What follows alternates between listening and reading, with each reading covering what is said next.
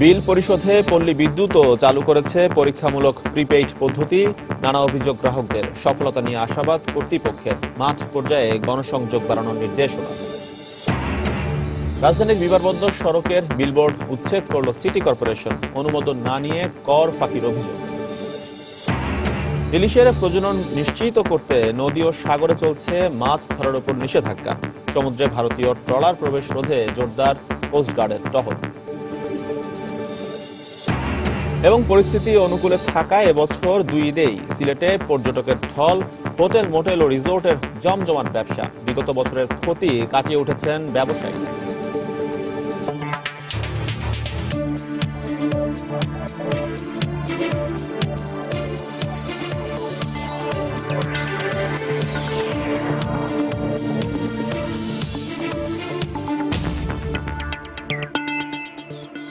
দেখছিলেন শিরোনাম। আমন্ত্রণ জানাচ্ছি দেশ ও দেশের বাইরের অর্থ বাণিজ্যের নানা খবর নিয়ে আমাদের নিয়মিত আয়োজন এ সময়ের বাণিজ্য। আপনাদের সঙ্গে রয়েছি আমি এজি মাহমুদ। দর্শক, অর্থ বাণিজ্যের নিয়মিত খবরে যাওয়ার আগে জেনে নেব জাতীয় কিছু খবর।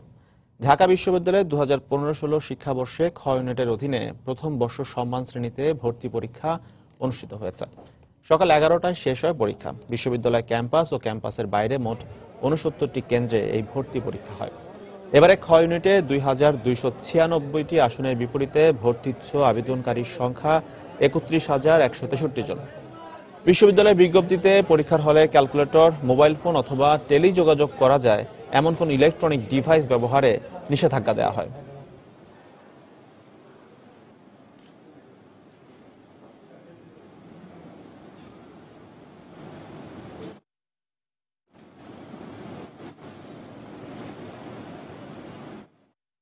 দর্শক, এই মুহূর্তে ঢাকা বিশ্ববিদ্যালয়ের কলা ভবনের সামনে রয়েছেন আমাদের রিপোর্টার তানিন মেহেদি। আমরা এখন সরাসরি চলে যাচ্ছি তার কাছে।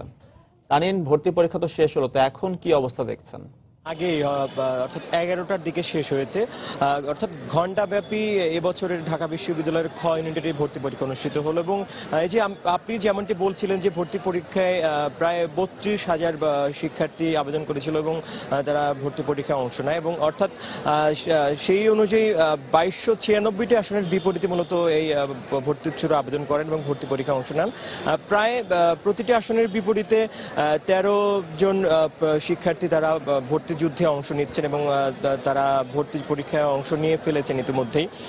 এই যে জানিয়ে রাখছি যে আজকের যে ভর্তি পরীক্ষাটি অনুষ্ঠিত হলো ঢাকা বিশ্ববিদ্যালয়ের খ ইউনিটের, আজকের এই ভর্তি পরীক্ষাটি কিন্তু অন্যান্য বছরের তুলনায় একটু ব্যতিক্রম। কেননা এই বছরই বিশ্ববিদ্যালয় কর্তৃপক্ষ প্রথমবারের মতো দ্বিতীয়বার যারা ভর্তি রয়েছেন, দ্বিতীয়বার ভর্তিচ্ছুদেরকে আবেদন করা থেকে তারা আবেদন করতে পারেননি। এবং এবছরই প্রথমবারের মতো চতুর্থ বিষয় সহ ভর্তিচ্ছু শিক্ষার্থীরা আবেদন করেছেন এবং বিশ্ববিদ্যালয়ের যে চাহিদা রয়েছে সেই চাহিদা অনুযায়ী চতুর্থ বিষয় সহ পরীক্ষার্থীরা আজকের এই খ ইউনিটের ভর্তি পরীক্ষায় অংশ নিয়েছেন। এবং এর পরবর্তীতে যে সকল ইউনিটের ক ইউনিট, চ ইউনিট এবং গ ইউনিটের ভর্তি পরীক্ষা রয়েছে সেই ভর্তি পরীক্ষাগুলোতেও কিন্তু একই নিয়ম অনুসরণ করা হবে বলে জানানো হয়েছে বিশ্ববিদ্যালয় প্রশাসনের পক্ষ থেকে। তো এই যে আসলে প্রতি বছরই আমরা অনেক সময় দেখেছি যে ভর্তি পরীক্ষার সময় পরীক্ষার হলে জালিয়াতির অভিযোগে কিন্তু বেশ কিছু শিক্ষার্থীকে আটক করা হয়। তো এই বছরে আমরা এখন পর্যন্ত এই ধরনের কোনো তথ্য আমরা পাইনি।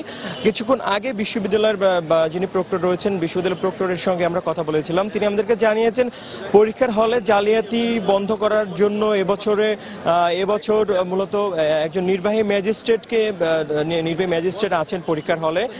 এবং পরীক্ষার হলে আসলে কোনো ধরনের জালিয়াতি যাতে না করেন শিক্ষার্থীরা, সেই বা যদি কেউ করেও থাকেন জালিয়াতি করলে সঙ্গে সঙ্গে কিন্তু তার বিরুদ্ধে আইনি পদক্ষেপ নেওয়ার জন্য মূলত এবছর নির্বাহী ম্যাজিস্ট্রেট রাখা হয়েছে বলে জানানো হয়েছে বিশ্ববিদ্যালয় প্রশাসনের পক্ষ থেকে।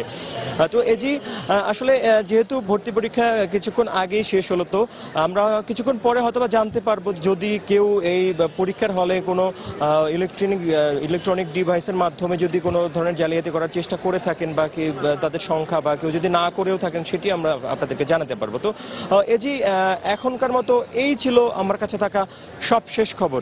এজি দর্শক, ঢাকা বিশ্ববিদ্যালয়ের 2015-16 শিক্ষাবর্ষের খ ইউনিটের ভর্তি পরীক্ষা কিছুক্ষণ আগে শেষ হয়েছে। আর ঢাকা বিশ্ববিদ্যালয়ের কলা ভবনের সামনে থেকে সেসব খবরাখবর জানাচ্ছিলেন সহকর্মী তানিন মেহেদি। এবারে ফিরছি অর্থ বাণিজ্যের নিয়মিত খবরে। বিদ্যুতের অন্যান্য বিতরণ সংস্থাগুলোর পাশাপাশি এবার দেশের সবচেয়ে বড় বিতরণ প্রতিষ্ঠান পল্লী বিদ্যুৎও চালু করেছে বিল পরিশোধের প্রিপেইড পদ্ধতি। গেল মে মাস থেকে সাভারে পাইলট প্রকল্পের আওতায় প্রায় ২৫০০ গ্রাহককে দেওয়া হচ্ছে এই সেবা। কিন্তু গ্রাহকদের অভিযোগ, নতুন এসব মিটারে আগের চেয়ে বিল বেশি আসছে। অন্যদিকে বিশেষজ্ঞরা বলছেন, দেশের সব শহরে এ পদ্ধতির প্রচলন না হলে গ্রামে সফল হবে না এই প্রয়াস। তবে পল্লী বিদ্যুতায়ন বোর্ড জানিয়েছে, প্রিপেইড ব্যবস্থার সফলতা অর্জনে মাঠ পর্যায়ে নির্দেশনা দেওয়া হচ্ছে। বিস্তারিত জানাচ্ছেন দেবাশিস রায়। দেশের প্রায় ২ কোটি গ্রাহকের মধ্যে ১,২৯,০০,০০০-এরও বেশি গ্রাহকের ঘরে আলো পৌঁছে দেয়া পল্লী বিদ্যুতায়ন বোর্ড সম্প্রতি উন্নত সেবা দিতে গ্রাহক প্রান্তে চালু করেছে প্রিপেইড মিটার। ২০১৪-১৫ অর্থ বছরে ইউনিফাইড প্রিপেইড মিটার প্রকল্পের আওতায় ঢাকা পল্লী বিদ্যুৎ সমিতি একের অধীনে পরীক্ষামূলকভাবে প্রায় ২৫০০ গ্রাহকের ঘরে ৪ মাস আগে সংযোজন করা হয়েছে বিল পরিশোধের নতুন পদ্ধতির এই মিটার, যেখানে কার্ডের মাধ্যমে বিল পরিশোধ করছেন গ্রাহকরা। পল্লী বিদ্যুতায়ন বোর্ড বলছে যে আগামী ৫ বছরে আরও ৫৭ লাখ গ্রাহকের ঘরে নতুন পদ্ধতির এমন প্রিপেইড মিটার চালু করা হবে। কিন্তু গ্রাহকরা বলছেন, নতুন পদ্ধতির এমন মিটার চালুর আগে পর্যাপ্ত গণসংযোগ প্রয়োজন। এই মিটার ব্যবহারকারী অধিকাংশ গ্রাহক দাবি করছেন, এই পদ্ধতিতে আগের তুলনায় বাড়তি বিল গুনছেন তারা। আবার এ ব্যাপারে পর্যাপ্ত তথ্য না পাওয়াকেও দুষছেন কেউ কেউ। কিন্তু এখন ডিজিটাল দেওয়াতে দেখি ভোগান্তির পরিমাণটাই বেশি হচ্ছে। আগে আমার মিটারে বিল আসতে ৪২৫ টাকা, এখন মিটারে বিল আসতে আমার ৮০০,০০০ টাকার উপরে চলে যেতেছে। আপনাদের এই সুযোগ সুবিধা এত কাটবে, সার্ভিস চার্জ, অনেক কিছু বলা ছিল, কিন্তু এগুলো কোনো গ্রাহকের বুঝাই বলা হয়নি। অন্যদিকে কর্তৃপক্ষ বলছে, আগের তুলনায় কমে এসেছে গ্রাহক অভিযোগ। আগামীতে এ ব্যাপারে গণসংযোগ আরো বাড়ানো হবে। ১-২ মাস কিন্তু এই কথা বলবেই যে আমার মিটারে বেশি বিল উঠছে, কারণ ওই যে আমার ইনিশিয়াল চার্জটা কেটে নেওয়া হচ্ছে এবং ওই তাকে আগে বিল দিতে হচ্ছে। সমস্যা স্বীকার করে পল্লী বিদ্যুতায়ন বোর্ড বলছে, এসব মিটারে উপকৃত হবেন গ্রাহকরা। ভোগান্তি কমাতে নির্দেশনা দেয়া হবে মাঠ পর্যায়েও। গ্রাহকদেরকে আমরা যেই ধরনের মোটিভেশন করা প্রয়োজন ছিল বা তাদেরকে যেইভাবে আমি প্রশিক্ষিত করা উচিত ছিল সেভাবে হয়তো হয়নি। যেসব স্থানে বা যেসব সমিতিগুলোতে আমরা প্রিপেড মিটার স্থাপন করব, তা সেখানে আমরা গ্রাহকদের সাথে আরো বেশি সভা করব। তবে বিশেষজ্ঞদের আশঙ্কা, এই পদ্ধতি এখনই খুব একটা কাজে আসবে না। তাদের পরামর্শ, এক্ষেত্রে সরকারকে আরো খানিকটা অপেক্ষা করেই সিদ্ধান্ত নেওয়া উচিত। প্রথমে প্রিপেড মিটার অবশ্যই শহরে এবং ঢাকা শহরে সবখানেই কমপ্লিট করতে হবে এবং কোথায় কি অসুবিধা হয় সেগুলা দেখে বিশ্লেষণ করে সেগুলাকে অ্যানালাইসিস করে তাহলে তারা ওখানে দিতে হবে। শহরতলি থেকে শুরু করে গ্রামীণ জনপদে বিদ্যুৎ সুবিধা পৌঁছে দেওয়ার দায়িত্বে থাকা প্রতিষ্ঠানটি নিজস্ব অর্থায়নে চলতি বছরেই আরো ৫,০০০ প্রিপেইড মিটার চালু করবে। তবে এই ক্ষেত্রে যথাযথ ব্যবস্থা না নিলে এর সফলতা হুমকির মুখে পড়ার আশঙ্কাও রয়েছে। দেবাশিস রায়, সময় সংবাদ, ঢাকা। গণভবন থেকে ভিডিও কনফারেন্সের মাধ্যমে আশুগঞ্জে ৩টি নতুন বিদ্যুৎ কেন্দ্র সহ ৭টি প্রকল্প উদ্বোধন করেছেন প্রধানমন্ত্রী শেখ হাসিনা। এছাড়া আরো ৩টি প্রকল্পের ফলক উন্মোচন করেন তিনি। এই ৩টি বিদ্যুৎ কেন্দ্র উদ্বোধনের মাধ্যমে দেশে বিদ্যুৎ উৎপাদন কেন্দ্রের সংখ্যা দাঁড়ালো ১০০টিতে। গতকাল সকালে এসব প্রকল্পের উদ্বোধনী অনুষ্ঠানে প্রধানমন্ত্রী বলেন, ২০,০০০ মেগাওয়াট বিদ্যুৎ উৎপাদনে সরকারের যে লক্ষ্যমাত্রা রয়েছে তা দ্রুতই অর্জন করা সম্ভব হবে। সড়ক ও রেলপথে ঢাকা চট্টগ্রাম রুটে গতি বাড়ানোর পরিকল্পনা সরকারের। আর এ লক্ষ্যে নতুন এক্সপ্রেসওয়ে এবং ডাবল গেজ রেল লাইন নির্মাণ নিয়ে তৈরি করা একটি অ্যানিমেটেড প্রেজেন্টেশন দেখানো হয় প্রধানমন্ত্রীকে।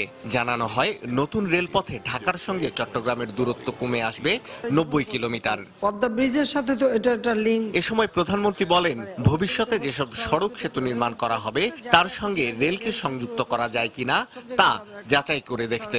বঙ্গবন্ধুটা তো আমি এসে জোর করে করলাম, কারণ এখানে খুব আপত্তি ছিল। ওয়ার্ল্ড ব্যাংক নিজেই তো আপত্তি করছে, না এটা ভায়াবল হবে না, অনেক কথা বলছে। আমি নিয়ে দেখছি না ভায়াবল হবে।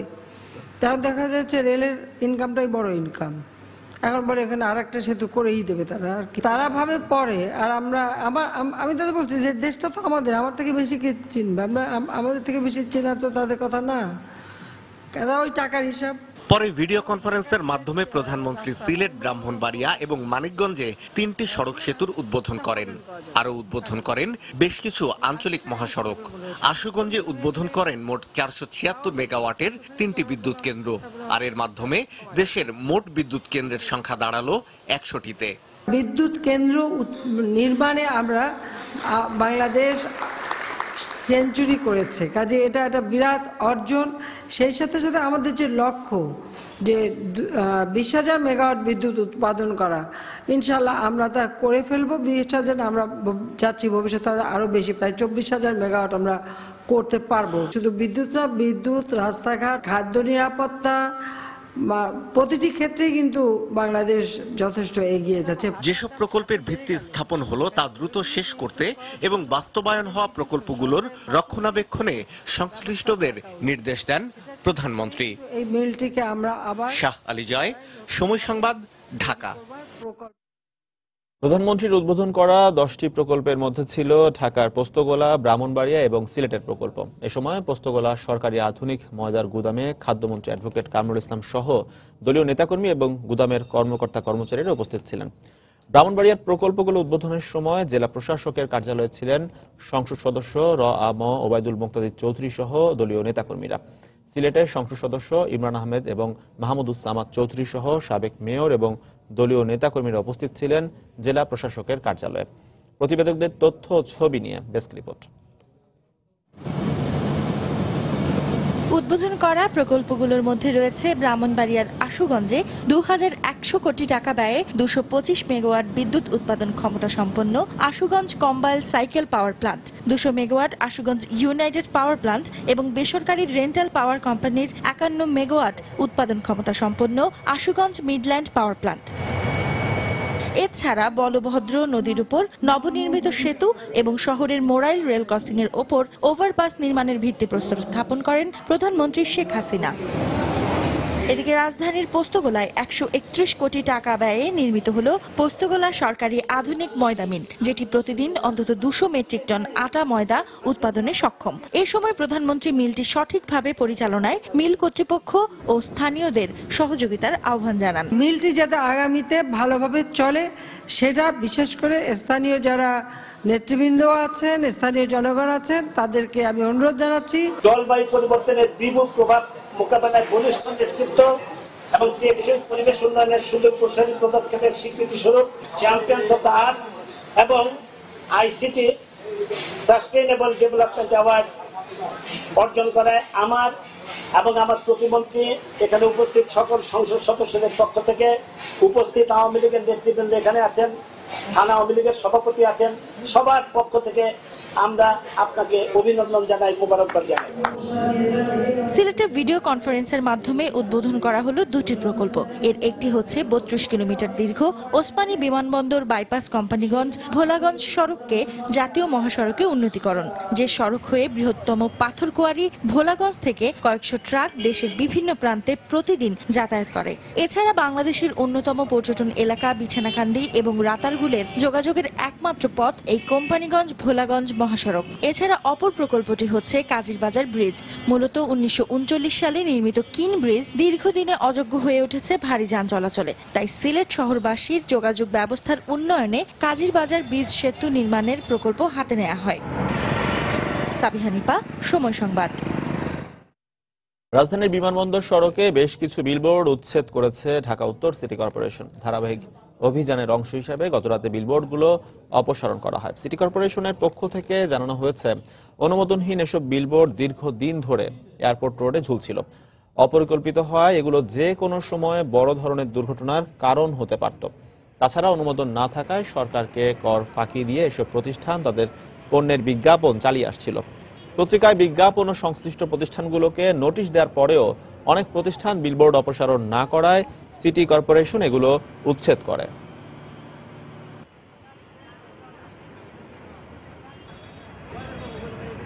এটা এমন একটা জায়গা যে আমাদের যারা আজকাল তো প্রচুর বিমানের ফ্লাইট আসে, এটা আমাদের বাংলাদেশে ঢোকার গেটওয়ে। এখানে যদি এই অবস্থা চলতে থাকে তাহলে তো খুব খারাপ অবস্থা। আমরা এমন একটা প্রতিজ্ঞা নিয়েছি, মাননীয় মেয়র মহোদয়ের ও সেটা সম্বন্ধে একমত, যে আমরা একটা নীতিমালার আলোকে এই বিলবোর্ড ব্যবসাটা পরিচালিত হবে। 24শে সেপ্টেম্বর এবং 25শে সেপ্টেম্বর 5টা পত্রিকায় গণবিজ্ঞপ্তি দিয়েছি। গণবিজ্ঞপ্তি দিয়ে আমরা বলেছি যে ঢাকা শহরে 30শে সেপ্টেম্বরের পরে আর কোনো বিলবোর্ড বৈধ হিসাবে বিবেচিত হবে না। ইলিশের প্রজনন নিশ্চিত করার লক্ষ্যে দেশের নদী ও সমুদ্রে চলছে মাছ ধরার উপর নিষেধাজ্ঞা।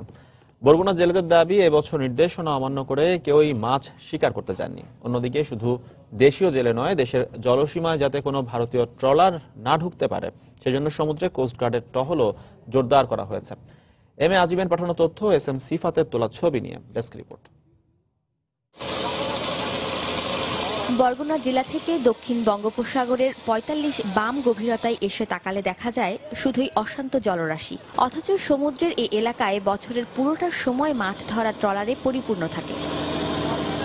ইলিশ প্রজনন মৌসুমে সরকারের নিষেধাজ্ঞার কারণে বরগুনা জেলার সব মাছ ধরা ট্রলারই রয়েছে বিভিন্ন নদীতে নোঙর করা। জেলেদের কেউ বা অবসরে গুছিয়ে নিচ্ছেন নিজেদের জাল দড়ি। ইলিশ বৃদ্ধির জন্যই এই নিষেধাজ্ঞা, এটা বুঝতে পারায় সমুদ্রে যাননি বলে জানালেন জেলেরা। সরকারের আইন মান্য চলি এবং ইলিশটি হইলে মা ইলিশ, ওই মা ইলিশ যদি মারিয়ে ফেলায় তো তার ওই মাছ বলবে না, সামনে আরো বেশি পাবো, সেই জন্য ট্রলার নিয়ে যাই নেশা করে। আমরা এই অবরোধটাকে খুব শ্রদ্ধা করি, কারণ হচ্ছে সরকার যে অবরোধটা দিয়েছে আমাদের ভালোর জন্য দিয়েছে, আমাদের ভবিষ্যতের জন্য দিয়েছে। এদিকে গভীর সমুদ্রে দেশীয় কোনো মাছ ধরা ট্রলার না থাকলেও ভারতীয় ট্রলারের আনাগোনা ঠেকাতে কোস্টগার্ডের টহল অব্যাহত রয়েছে। থেকে প্লাস প্রায় 50 নটিক্যাল মাইল দক্ষিণে যে সমস্ত জায়গায় মাছ থাকে এবং জেলেরা মাছ শিকার করে সেই সমস্ত জায়গায় আমরা তখন দিয়ে আসছি। যেখানে আমাদের যাওয়া সম্ভব নয় সেখানে আমরা উদ্বোধন কর্তৃপক্ষের মাধ্যমে বাংলাদেশ নৌবাহিনীকে রিকোয়েস্ট করতেছি, বাংলাদেশ নৌবাহিনী সেখানে যাচ্ছেন। মা ইলিশ রক্ষার্থে এবছরের 25 সেপ্টেম্বর থেকে 9 অক্টোবর পর্যন্ত নদী ও সমুদ্রে মাছ ধরার উপর সরকারি নিষেধাজ্ঞা রয়েছে। সময় সংবাদ, বরগুনা। সরকারি নিষেধাজ্ঞা অমান্য করে শরীয়তপুরের পদ্মা নদীতে ইলিশ ধরার অপরাধে আলাদা অভিযান চালিয়ে 20 জেলেকে আটক করেছে নৌপুলিশ। এ সময় তাদের কাছ থেকে 33,000 মিটার কারেন্ট জাল ও 50 কেজি ইলিশ জব্দ করা হয়েছে। মৎস্য বিভাগ জানিয়েছে, বৃহস্পতিবার সন্ধ্যা থেকে আজ ভোর পর্যন্ত নড়িয়া উপজেলার পদ্মা নদীতে অভিযান চালায় সুরেশ্বর নৌপুলিশ। এ সময় ইলিশ ধরার অপরাধে 3,000 মিটার কারেন্ট জাল ও 20 কেজি ইলিশ সহ 8 জেলেকে আটক করা হয়।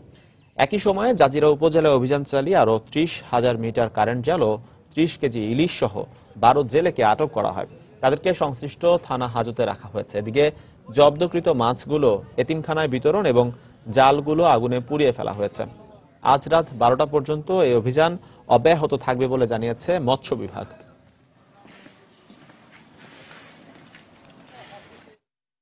রাজধানীর পাইকারি বাজারে বেড়েছে প্রায় সব ধরনের মাছের সরবরাহ। এর ফলে গেল সপ্তাহের তুলনায় বেশিরভাগ মাছের দাম কেজিতে 50 টাকা পর্যন্ত কমেছে বলে জানালেন আড়ত মালিকরা।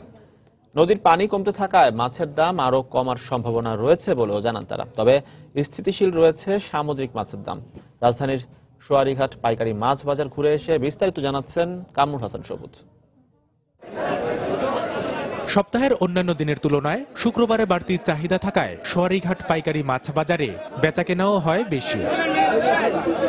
ঈদের পর গত সপ্তাহে আমদানি কম থাকলেও এই সপ্তাহে আড়তগুলোতে রয়েছে মাছের পর্যাপ্ত সরবরাহ। ফলে রুই, কাতলা, বোয়াল, বাইম, চিংড়ি সহ বেশিরভাগ মাছের দাম কমেছে বলে জানালেন আড়ত মালিকরা। পাশাপাশি বেড়েছে বিক্রিও। কম্পারেটিভলি আজকে বাজার একটু ভালো, আজকে একটু বিক্রি ভালোই। সাপ্তাহিক ছুটির দিন হওয়াতে মনে হয় ক্রেতা তুলনামূলক কম বেশি। রুই মাছ 170 টাকা 60 টাকা বেচে, এখন দাম কয় 130 টাকা 40 টাকা। ইলিশ মাছ আজকে অভিযান আজকে শেষ 15 দিনের, কাল পরশু থেকে আমদানি হইব। বল মাছ যেটা ছিল 300 টাকা কেজি, এটা এখন 250 টাকা কেজি, এবং চিংড়ি মাছ যেটা ছিল 700 টাকা কেজি বর্তমানে 580-600 টাকা বিক্রি হচ্ছে। মাছের প্রচুর আমদানি হচ্ছে, আরো আমদানি হবে, সামনে আরো দাম কমবে। বাজারে প্রতি কেজি চাষের কই 120 টাকা, সরপুটি 120, বাইম 400 আর পাঙ্গাস বিক্রি হচ্ছে 100 টাকায়। দাম কম পেয়ে সন্তুষ্টির কথা জানালেন পাইকাররা। 7-8 দিন 10 দিন আগে থেকে এখন কেজিতে 30 টাকা 40 টাকা 50 টাকা কম। অন নিতে পারতাছে, আগে মাছ নিতে পারি নাই। অন কিনো জিদন যায়, বেচো আরাম পাওয়া যায়। তবে সরবরাহ কিছুটা বাড়লেও আগের দামেই বিক্রি হচ্ছে সামুদ্রিক মাছ। পোয়া মাছ 2018-19 টাকা পাট্টা বিঘে, লাল মাছ 1500-1600 টাকা পাট্টা, 16 কেজি 17 কেজি এক পাটা। গত সপ্তাহে দাম বাড়েও নাই কমও নাই, মাছে একরকম রেট আছে। নিষেধাজ্ঞা থাকায় বাজারে নেই ইলিশের সরবরাহ। তবে শনিবার থেকে নিষেধাজ্ঞা উঠে যাওয়ায় আগামী সপ্তাহে ইলিশ সহ সব ধরনের মাছের সরবরাহ আরো বাড়বে বলে জানালেন আড়তদাররা। কামরুল হাসান সবুজ, সময় সংবাদ, ঢাকা। রাজধানীর কাঁচা বাজারে শীতকালীন সবজির দাম কিছুটা ঊর্ধ্বমুখী হলেও স্থিতিশীল রয়েছে অন্যান্য সবজির দাম। তবে দরদাম নিয়ে ক্রেতাদের মধ্যে রয়েছে মিশ্র প্রতিক্রিয়া। অন্যদিকে ঈদের পরে এখনো পুরোপুরি জমে ওঠেনি রাজধানীর মাংসের বাজার। সব ধরনের মাংসের চাহিদা কম থাকায় দরদামও রয়েছে কিছুটা কমতির দিকে। প্রকৃতির পাশাপাশি শীতের আগমনী প্রভাব পড়তে শুরু করেছে কাঁচা বাজারেও। শীতকালীন সবজি বাজারে আসলেও দরদাম এখনো ক্রেতাদের নাগালের মধ্যে আসেনি। তবে সরবরাহে কোনো ঘাটতি না থাকলেও দরদাম নিয়ে ক্রেতাদের মধ্যে রয়েছে মিশ্র প্রতিক্রিয়া। কিছুদিন আগে প্রচুর বৃষ্টি ছিল, দাম যখন খুবই ঊর্ধ্বগতি ছিল, ততটা এখন নাই, আস্তে আস্তে কমে আসছে, আশা করি আরো কমবে। প্রতিটা সবজির দামই বেশি আর কি, মানে যে ফুলকপি মনে করেন 30 টাকা করে দেন সেটা 40 টাকা, বাঁধাকপি যেটা 30 টাকা সেটা 40 টাকা করে দেন। তবে বিক্রেতারা বলছেন শীতকালীন সবজির দাম একটু বেশি হলেও অন্যান্য সবজির দর রয়েছে আগের মতোই। এমনকি ঈদের আগের তুলনায় সবজির দর কমেছে বলেও দাবি বিক্রেতাদের। কাঁচা মরিচ হলো আপনার হলো 160 টাকা কেজি, সিম হলো 120 টাকা কেজি, ফুলকপি 40 টাকা পিস, আর বেগুন হলো 100 টাকা কেজি। পটল 50 টাকা, উচ্ছে 100 টাকা, করলা 80 টাকা, লতি 50 টাকা। এদিকে পুঁইশাক, পালং শাক থেকে শুরু করে প্রায় সব ধরনের শাকই রয়েছে এই বাজারে। আর দরদাম নিয়েও ক্রেতাদের সন্তুষ্টির কথাই শোনা গেল। কম্পারেটিভলি অন্য সবজির তুলনায় মানে শাকের দামটা আমার কাছে কম মনে হচ্ছে। যেমন আমি 3 আটি কচু শাক কিনলাম 20 টাকা, এটা রিজনেবল মনে হয় আমার কাছে। লাল শাক 15 টাকা বেশি, জোড়া 25 বেশি, লাশ 20 টাকা। দাঁড়া শাকে একই দাম, পাঁচ শাক 3টা 20 টাকা, আর ডাটা শাক এটা 15 টাকা, ডাটা এটা 15 টাকা, লাউ শাক 30, পুঁই শাক 20 টাকা 25 টাকা। এদিকে ঈদের প্রভাব এখনো কাটিয়ে উঠতে পারেনি মাংসের বাজার। অধিকাংশ মাংসের দোকান বন্ধ থাকলেও কিছুটা দাম কমেছে আগের তুলনায়।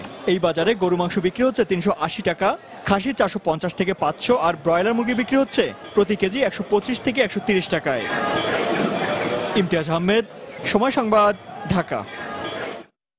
দীর্ঘ 5 বছর পর বাগেরহাটে মংলা ঘষিয়াখালী আন্তর্জাতিক নৌ চ্যানেলে সব ধরনের পণ্যবাহী নৌযান চলাচল শুরু করেছে। তবে নাব্যতা রক্ষায় চ্যানেল সংযোগকারী 3 শতাধিক সরকারি খালে অবৈধ বাঁধ অপসারণের দাবি জানিয়েছেন এলাকাবাসী।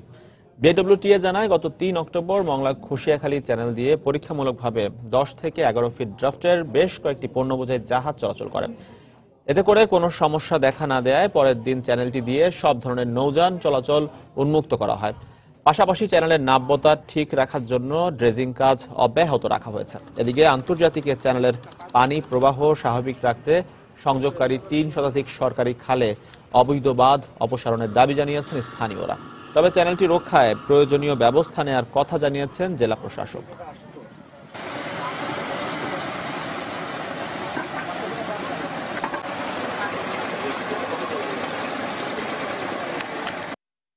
খালগুলো আছে সেগুলা এখনো উন্মুক্ত হয়নি, সেটার বাদ রয়ে গেছে এখনো, যে কারণে নদীতে সেই স্রোত আসতেছে না। প্রাকৃতিকভাবে চ্যানেলকে সচল রাখতে হলে সকল নদী, খাল, বিল অবিলম্বে উন্মুক্ত করে দিতে হবে, তাহলে এই চ্যানেল বাঁচবে। গত 4 তারিখ থেকে এই নৌপথে 10 থেকে 11 ফিট ড্রাফটের নৌযান চলাচল শুরু করেছে এবং আমরা ক্রমান্বয়ে এই নৌপথ চালু রাখার জন্য সচেষ্ট আছি।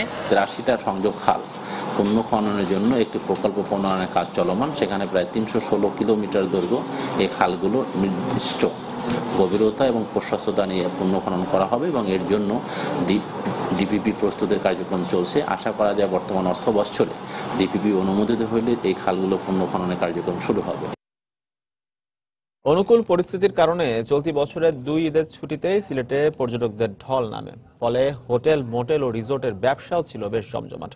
আর ব্যবসায়ীরা জানান, রাজনৈতিক অস্থিরতার কারণে বিগত বছরগুলোর ক্ষতি এক মৌসুমেই কাটিয়ে উঠেছেন তারা। এদিকে ঈদুল আজহার ছুটি শেষ হলেও এখনও সিলেটমুখী পর্যটকের স্রোত রয়েছে। তবে সবগুলো পর্যটন কেন্দ্রের সড়কের বেহাল দশায় বেকায়দায় পড়তে হচ্ছে পর্যটকদের। নৌশাদ আহমেদ চৌধুরীর ছবিতে আরো জানাচ্ছেন আব্দুল আহাদ। 2012 সালের পর এবছরই কোনো ধরনের রাজনৈতিক সহিংসতা ছাড়াই 2টি ঈদ পালিত হয় দেশে। আগের বছরগুলোতে পাবলিক যানবাহনে নাশকতার কারণে নিরাপত্তাহীনতায় পর্যটকরা বন্ধ করে দেয় ভ্রমণ। এতে ভাটা পড়ে পর্যটন ব্যবসায়। পর্যটনকে কেন্দ্র করে গড়ে ওঠা এ অঞ্চলের হোটেল, মোটেল ও রিসোর্টগুলো চরম বিপর্যয়ের মুখে পড়ে। তবে চলতি বছরের 2টি ঈদেই রাজনৈতিক পরিস্থিতি সম্পূর্ণ পর্যটন বান্ধব হওয়ায় সারা দেশ থেকে পর্যটকরা ভিড় করেন সিলেটে। আর কুরবানির ঈদে সবগুলো আবাসিক হোটেল ছিল বুকড। এইবার কক্সবাজার থেকেও বেশি লোক সিলেটে আসছে। তার কারণ সিলেট যেহেতু ঢাকার থেকে মাত্র 5 থেকে 6 ঘন্টার ডিফারেন্সে, তো সুতরাং অনেকেই সিলেটকে ফার্স্ট ডেস্টিনেশন হিসেবে তারা চুজ করছে। ব্যবসায়ী নেতারা জানান, বিগত বছরে রাজনৈতিক পরিস্থিতির কারণে তারা অনেকে ব্যবসা গুটিয়ে নেয়ার চিন্তা করেছিলেন, তবে সেই ক্ষতি পুষিয়ে নেওয়া সম্ভব হয়েছে এবার। অনেক সময় নিজস্ব অন্য জায়গা থেকে কর্জ করে এনে তারপর ব্যাংকে অন্ততপক্ষে টিকে থাকার জন্য করেছি। আমাদের যারা স্টাফ ছিল বা এদের খাওয়া দাওয়া সবগুলোই আমরা করেছি। এবছর করাতে আমরা লাভ হয় নাই, বাট আমরা যেটা আমরা পিছনে ছিলাম সেটাকে আমরা পুষিয়ে নেওয়ার চেষ্টা করতেছি। এদিকে এবারের ঈদের ছুটি অনেক আগে শেষ হলেও থামেনি সিলেটমুখী পর্যটকের স্রোত। তবে এখানকার পর্যটন কেন্দ্রগুলোর সড়কের বেহাল অবস্থায় বিপাকে পড়তে হয় ভ্রমণকারীদের। এখানকার যে প্রাকৃতিক যে দৃশ্যগুলো সেগুলো উপভোগ করার মতো। বিভিন্ন জায়গায় ঘুরে দেখেছি, তার চেয়ে সিলেট বেশ পরিচ্ছন্ন, ফাঁকা শহর আর নৈসর্গিক দৃশ্য, এর জন্য ভালো লেগেছে। যোগাযোগ ব্যবস্থা এত ভঙ্গুর, এতটা কষ্টদায়ক যে মনে হচ্ছে যে আমাদের জার্নিটা মনে হয় অসম্পূর্ণ থেকে যাচ্ছে। রাস্তাটা যদি ভালো থাকে এবং মানুষ বারবার ওইখানে যাবে। সিলেটের প্রধান 4টি পর্যটন স্পট জাফলং, বিছনাকান্দি, রাতারগুল ও পান্থমাই অবস্থিত গোয়েনঘাট উপজেলায়। আব্দুল আহাদ, সময় সংবাদ, সিলেট। দর্শক, পুঁজিবাজার সম্পর্কিত তথ্য আদান প্রদানের লক্ষ্যে পঞ্চমবারের মতো বন্দরনগরী চট্টগ্রামে চলছে দুদিনব্যাপী পুঁজিবাজার মেলা। চট্টগ্রাম স্টক এক্সচেঞ্জ সিএসসির আয়োজনে নগরীর জিএসসি কনভেনশন সেন্টার আয়োজিত এই মেলায় রয়েছেন সহকর্মী পার্থ প্রতিম বিশ্বাস। বিস্তারিত জানতে সরাসরি চলে যাচ্ছি তার কাছে। পার্থ,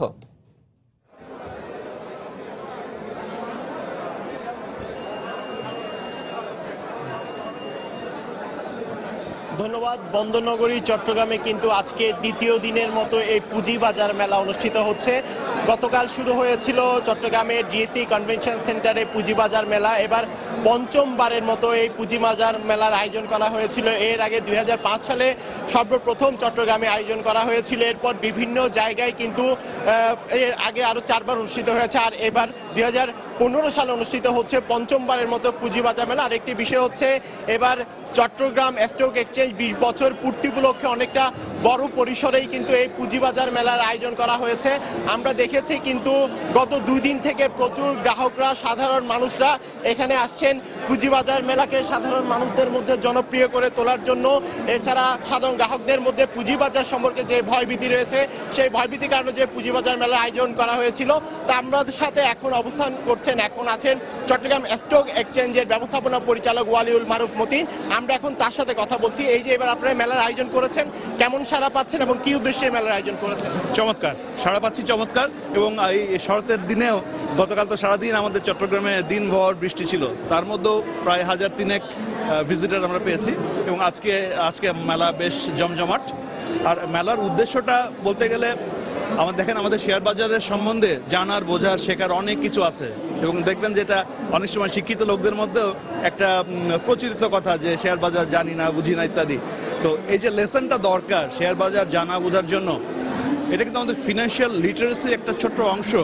আমরা একটা মেলার উৎসব মুখর একটা আবহাওয়া সৃষ্টি করে এখানে আমরা ইনভেস্টরদের সঙ্গে, ইনভেস্টর ক্ষুদ্র বিনিয়োগকারী, বৃহৎ বিনিয়োগকারী, সবাইকে আমরা এক জায়গায় নিয়ে এসে আমরা আলাপ আলোচনা করছি, কথা বলছি, শিখছি, শেখাচ্ছি। আমরা তো দেখেছি 2010 সালে শেয়ার ব্যবসা একটি ধস হয়েছিল। তো সেক্ষেত্রে আসলে আবার নতুনভাবে শুরু করার ক্ষেত্রে এটি কোনো কার্যক্রম ভূমিকা রাখবে কিনা এই মেলা? অবশ্যই। ধস শুধু 2010 নয়, এর আগে আমাদের 1996 হয়েছে, ইন্ডিয়াতে হয়েছে, আমেরিকায় হয়েছে, কোন দেশে হয়নি। তো ধস আসলে একটা ক্ষতিকর জিনিস। আমরা চেষ্টা করি সেটাকে কিভাবে এড়ানো যায়, সেজন্য যা যা করার দরকার সবসময় আমরা চেষ্টা করি। তারপরেও দেখা গেছে যে ধসের ঝুঁকিটা কিন্তু একটা আছে এবং ঝুঁকিটা রিয়েল। আমি যদি বলি যে কোনো ঝুঁকি নেই, শেয়ার বাজারে আসেন, সেটা একটা মিথ্যা তথ্য হবে। শেয়ার বাজারে অবশ্যই ঝুঁকি আছে এবং ঝুঁকি নেওয়ার ক্ষমতা এক একজন মানুষের এক এক রকম। 2010-এ ধসের সময় যারা নিজের ঝুঁকির ব্যাপারে জানতেন, ঝুঁকি থেকে কিভাবে রক্ষা পেতে হয় সেই জন্য ব্যবস্থা নিয়ে আসতেন, তাহলে কিন্তু মানুষের এত কষ্টটা পেতেন না। তো আমাদের কিন্তু ওই যে আলটিমেট যে গোল, লক্ষ্য, যে সবাই এখানে শেয়ার বাজারে যারা আসবেন জেনে বুঝে শুনে শিখে তারপরে আসবেন, সেই গোলে পৌঁছানোর জন্যই আমাদের আজকের এই প্রচেষ্টা। ধন্যবাদ। আমরা এতক্ষণ কথা বলছিলাম চট্টগ্রাম স্টক এক্সচেঞ্জের ব্যবস্থাপনা পরিচালক ওয়ালিউল মারুফ গতিনের সাথে। আমি একটু আপনাদেরকে এখানে যে 98টি স্টল অংশগ্রহণ করছে সে 98 স্টলের একটু ঘুরে দেখাতে চাই। এখানে কিন্তু বিভিন্ন প্রতিষ্ঠানের স্টলগুলো এখানে আছে এবং তারা যে সাধারণ গ্রাহকরা আছে, সাধারণ বিনিয়োগকারী যারা রয়েছে তারা কিন্তু এখানে আসছে এবং মেলায় অংশগ্রহণ করছে। এক্ষেত্রে আমরা দেখেছি যে চট্টগ্রামের যেহেতু আজকে শুক্রবার, সেক্ষেত্রে সকাল থেকেই কিন্তু প্রচুর গ্রাহক এই মেলায় অংশগ্রহণ করছে আসছে। যেহেতু গতকাল একটু বৃষ্টি ছিল, সেক্ষেত্রে কিছুটা পরিমাণ আসলে যারা শেয়ার ব্যবসায়ী রয়েছে, সাধারণ বিনিয়োগকারী রয়েছে তারা কম এসেছেন, কিন্তু আমরা সকাল থেকে আজকে দেখছি প্রচুর আসছেন। যেহেতু আজকে শেষ দিন, আজকে সন্ধ্যা রাত 8টা পর্যন্ত এই মেলা অনুষ্ঠিত হবে, তো সেক্ষেত্রে আমরা দেখেছি সারাদিন ব্যাপী এই মেলার আয়োজন রয়েছে। আর এই মেলায় যেহেতু চট্টগ্রাম স্টক এক্সচেঞ্জ 20 বছর পূর্তি উপলক্ষে এই মেলার আয়োজন করা হয়েছে, সেক্ষেত্রে র্যাফেল ড্র সহ সেমিনার সহ আরো অনেক কিছুর আয়োজন রয়েছে। আর সেমিনারের মধ্যে রয়েছে শেয়ার ব্যবসা সম্পর্কিত, বিশেষ করে অনলাইনে কিভাবে ব্যবসা করা যায়, অনলাইনে কিভাবে ট্রেডিং সিস্টেম চালু করা যায়, অনলাইনে কিভাবে ঘরে বসে শেয়ার ব্যবসা কার্যক্রম করা যায়, সবকিছু কিন্তু এই আমার পিছনে যে স্টেজটি রয়েছে সেই সেমিনারের মাধ্যমে যারা সাধারণ শেয়ার ব্যবসায়ী রয়েছে তাদেরকে বোঝানো হচ্ছে। তো এই ছিল আমার কাছে এখনো পর্যন্ত চট্টগ্রামের পুঁজিবাজার মেলার সর্বশেষ খবর। দর্শক, চট্টগ্রামে পঞ্চমবারের মতো আয়োজন করা হচ্ছে দুদিনব্যাপী পুঁজিবাজার মেলা। সেখানকার খবর জানাতে আমাদের সঙ্গে সরাসরি যোগ দিয়েছিলেন সহকর্মী পার্থ প্রতিম বিশ্বাস। যাচ্ছি পরের প্রসঙ্গে।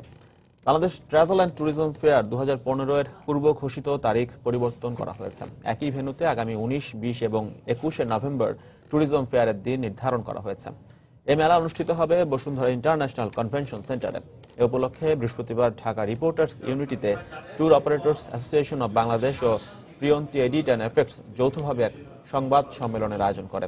সম্মেলনে টুয়াবের ঊর্ধ্বতন কর্মকর্তারা উপস্থিত ছিলেন।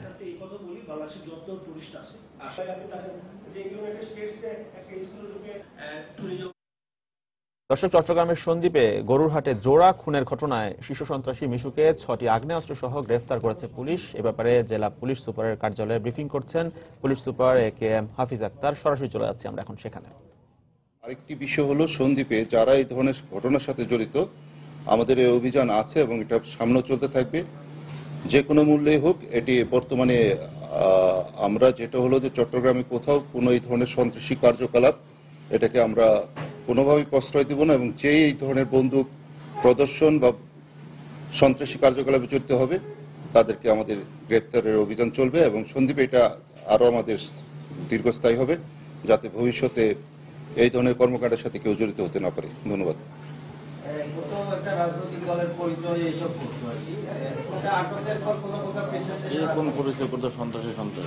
আপনারা জানেন যে বেশ কিছুদিন ধরে রাজনৈতিক প্রেশারের বিষয়টি আমাদের পুলিশ কর্তৃপক্ষ, ঊর্ধ্বতন কর্তৃপক্ষ থেকে যে কোনো জায়গায় যে কোনো রাজনৈতিক দলই হোক না কেন, সে যাই করুক না কেন, যদি কোনো সন্ত্রাসী কর্মকাণ্ড হয় সেই ব্যাপারে আমাদের জিরো টলারেন্স। আপনি ইতিমধ্যে দেখেছেন সন্দ্বীপে এটাই হয়েছে। সীতাকুণ্ডে কিছু বকেয়াটে সন্ত্রাসী যারা ছিল চাঁদাবাজির সাথে জড়িত তারা এখন এলাকা ছাড়া এবং অনেকে গ্রেপ্তার হয়েছে। তো যে কোনো জায়গায় হোক, আমরা যদি কোথাও এই ধরনের সন্ত্রাসী কার্যকলাপ হোক, সে রাজনৈতিক দলের হোক, কেউ আমাকে প্রেশার দেওয়ার কোনো সম্ভাবনা নাই এবং প্রেশারে আমরা কাজ করিও না। আর সন্ত্রাসী যে দলের হোক গ্রেপ্তার হবে।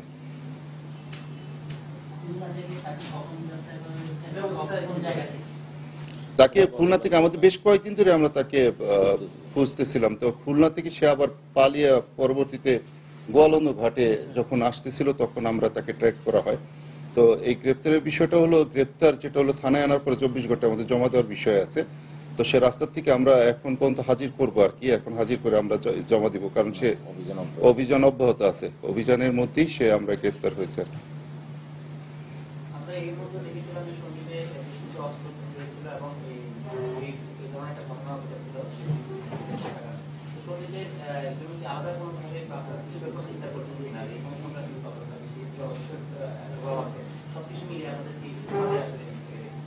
উপকূলীয় এলাকাগুলি, সন্দ্বীপ বলবো না, উপকূলীয় সব এলাকাগুলি আসলে একটু আমাদের জন্য, যেহেতু সমুদ্র পার হয়ে যেতে হয়, তা আমাদের যে নর্মাল যে পুলিশিং থাকে তার সাথে সাথে আমি প্রায়শই আমরা র্যাব, পুলিশ, কোস্টগার্ড আমরা বসে এগুলি আমরা একসাথে কাজ করার একটাই করি, পরিকল্পনা নেই। তারপরে যেটা হয় যে এখানে আমাদের যে পরিকল্পনা যে এখানে ব্যাপক পুলিশ ফোর্স বৃদ্ধি করতে হবে, কোস্টগার্ড বাড়াতে হবে, কারণ ওই সমুদ্রটা থেকে সমুদ্রে তারা যে কোনো সময় এখান থেকে যদি আমরা পুলিশ পাঠাই, খবর পেলেই তারা সমুদ্রে চলে যেতে থাকে বা বিভিন্ন দ্বীপগুলিতে চলে যায়, পাশে উড়ির চর, ঠেঙ্গার চর, এইসব জায়গাগুলি আছে, চলে যায়।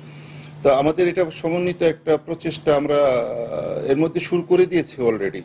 আপনারা দেখেছেন যে হাতিয়ার থেকেও পুলিশ, কোস্টগার্ড এসে কিছু কিছু দ্বীপে রেড করা হচ্ছে। তো এটা মাঝে মাঝে আমরা এটাকে জোরদার করা হয়, তবে খুব জলদস্যু এবং অন্যান্য সন্ত্রাসীদের জন্য একটি মানে আশ্রয়স্থল হিসাবে অনেক সময় খোলা অনেক জায়গা থাকে, এখানে ব্যবহৃত হয়, তাদের জন্য সুবিধা হয়।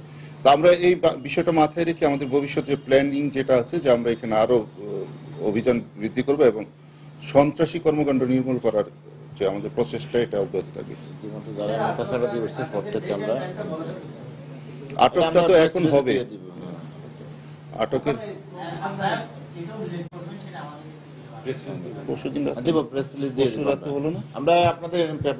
আমরা দেখলাম তো পূর্ব কন্যা কোথায় দিয়ে দিল, পেপারে দেখলাম। এটা তো রাত্রেবেলা নিয়ে আসতেছিল, পরের দিন সকালে দিকে এসে গেছে, পরশু দিনই তো বোধহয় এটা পেপারে আসছে।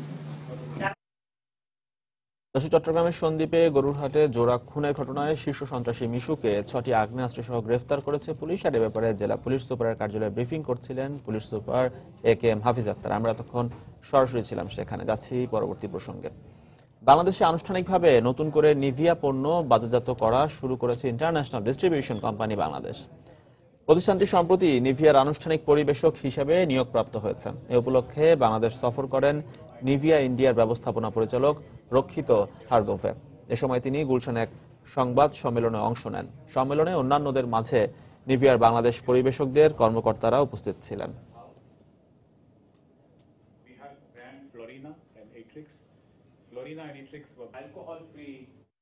আন্তর্জাতিক বেইলট প্রকল্পের আওতায় শর্ত পূরণের পাশাপাশি ঋণ পাওয়ার আগে নিজ দেশের সংসদে আস্থা ভোটে জয় হয়েছেন গ্রিক প্রধানমন্ত্রী অ্যালেক্সিস সিপ্রাস। আস্থা ভোটে জয় পাওয়ার পর তিনি বলেন, গ্রিসকে ঋণমুক্ত করতে আরো 4 বছর সময় পাচ্ছে সিরিজা পার্টি।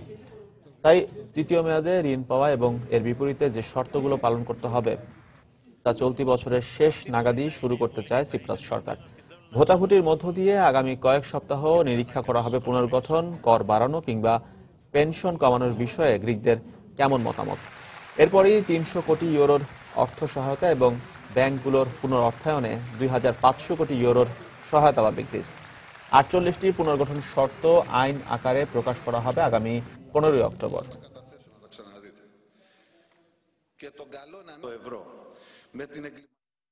ইউয়ানের আন্তর্জাতিক বিনিময় সহজ করতে চায়না ইন্টারন্যাশনাল পেমেন্ট সিস্টেম চালু করল পিপলস ব্যাংক অব চায়না। সিস্টেমের আওতায় অভ্যন্তরীণ এবং বৈদেশিক আর্থিক প্রতিষ্ঠানগুলো সীমান্ত বাণিজ্যের ক্ষেত্রে সরাসরি ইউয়ান ব্যবহার করতে পারবে। সেই সাথে সহজ হবে রেমিটেন্স আদায় এবং লেনদেনে বজায় থাকবে স্বচ্ছতা। বর্তমানে এই পদ্ধতিতে চীন লেনদেন করবে ইউরোপ, এশিয়া ও আফ্রিকার সাথে। এই সিস্টেমের আওতায় কার্যক্রম চালু করেছে চীনের 19টি রাষ্ট্রায়ত্ত ব্যাংক সহ অন্তত 100টি ব্যাংক।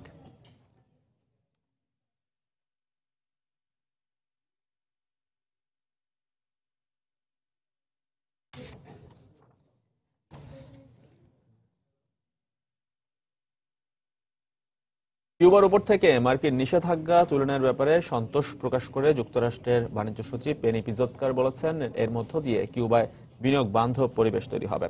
কিউবার পররাষ্ট্রমন্ত্রী রদ্রিগো মালমেইরিকা দিয়াজের সাথে বৈঠকের সময় তিনি আরো বলেন, এখন কিউবার উদ্যোক্তাদের শিথিল নিয়মনীতির আওতায় যুক্তরাষ্ট্রে ব্যবসার সুযোগ করে দেওয়া হবে।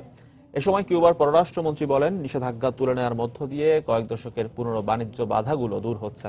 যুক্তরাষ্ট্র নিষেধাজ্ঞা তুলে নিতে শুরু করার পর থেকে মার্কিন অনেক কোম্পানি কিউবায় নিজ কার্যালয় স্থাপন করছে, ফলে কিউবানদের নতুন কর্মসংস্থানও সৃষ্টি হচ্ছে।